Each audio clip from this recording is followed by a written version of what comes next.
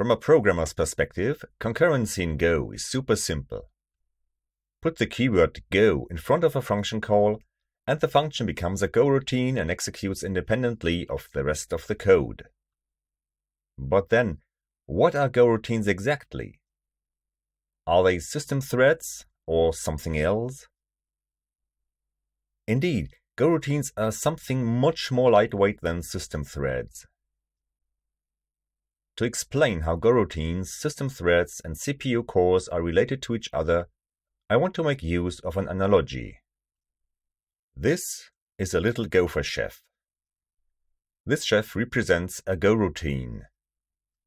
A chef needs something to cook with, so let's give our Gopher a pan. The pan represents a system thread. A thread provides a context of execution to a Goroutine. To actually cook something, the pan needs some heat. So we put it on a stove, which represents a logical CPU. A logical CPU is a virtual CPU core, which can either be a single CPU core or, if the physical CPU supports hyperthreading, a single hardware thread. The stove can be the only one or one of many in a large kitchen. The kitchen represents a physical CPU. With this analogy on the screen, I will continue to talk in terms of logical CPUs, threads, and Goroutines. For the sake of brevity, please also allow me to make a few simplifications by leaving out details that are not strictly necessary to know from the perspective of a programmer. The goal is to get a general feeling about the behavior of Goroutines. On a given logical CPU, there can be exactly one system thread and one running Goroutine. A thread, however, can have a number of runnable Goroutines assigned.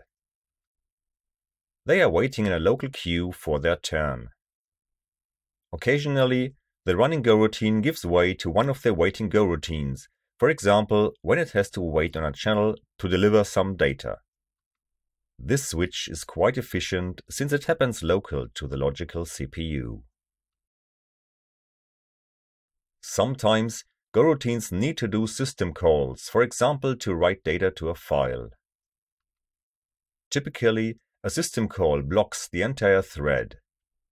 Therefore, both the Goroutine and the thread are getting parked while the operating system processes the call, and another thread is either unparked or created and takes over the local queue. Then one of the runnable Goroutines in the local queue can take over.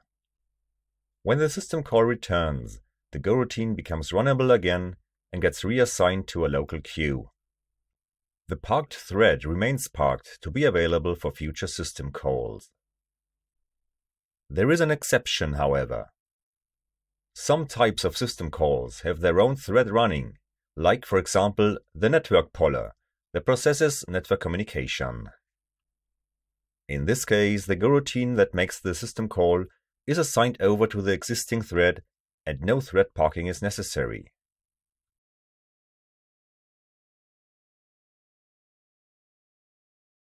While our program runs, Goroutines eventually finish their work and exit.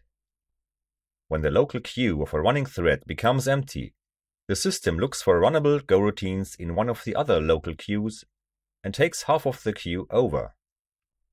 This way, the system avoids that some logical CPUs idle around while others are overloaded with work. This step is the reason why the Go scheduler is also called the work-stealing scheduler. If there is no work to steal from other local queues, the system looks into the global queue.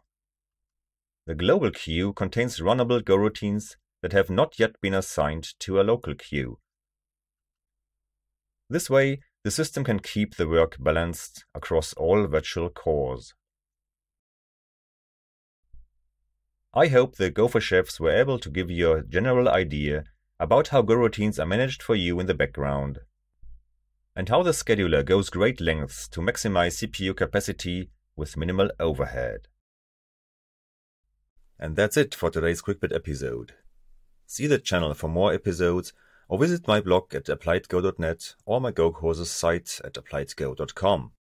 Happy coding!